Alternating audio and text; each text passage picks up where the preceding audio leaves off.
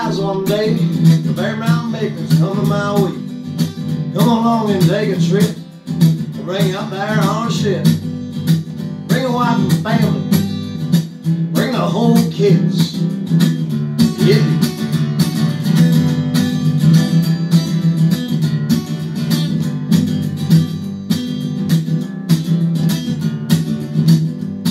Well, I run down and bought a ticket to this thing called the Bear Mountain Bacon. Little did I realize I was in for a funny, pleasant surprise. I had nothing to do with bacon. Didn't come close to a mountain, and I hate bears.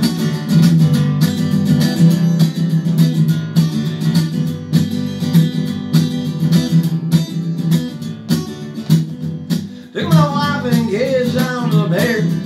6,000 people, everybody had a ticket for the trip. Oh, well, I said it's a pretty big ship.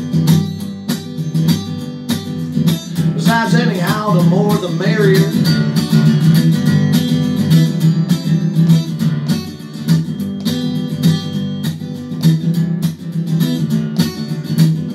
Well, y'all got on, and what do you think? That big old boat started to sink.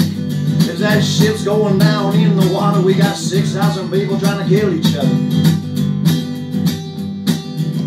Dogs and cats are barking, men were flying, fists are flying, paper flying, cops are coming, me are running. Think we better just call off the picnic.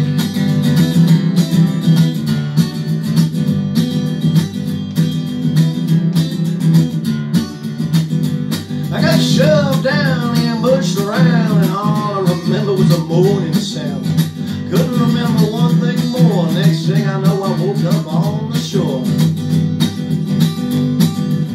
My arms and legs were broken, my feet were splintered, my head was cracked. Couldn't walk, talk, smell, feel, couldn't see. I didn't know where I was. I was bald.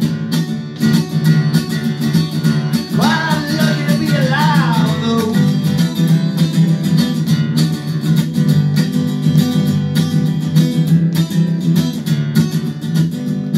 Feeling like I just climbed out of my casket, I grabbed back hold of my picnic basket, took my wife and kids and started on, wishing I never got up that morning. I don't care just what you do.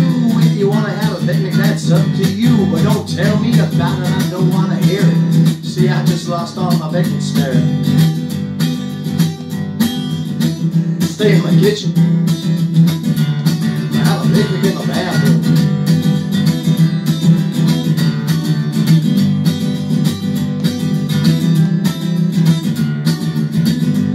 Well, it don't seem to me quite so funny what some people are gonna do for money. There's a brand new gimmick every day just to take somebody's money away. Think we're gonna take some of these people, put them on a boat, and send them up to Bear Mountain for a picnic.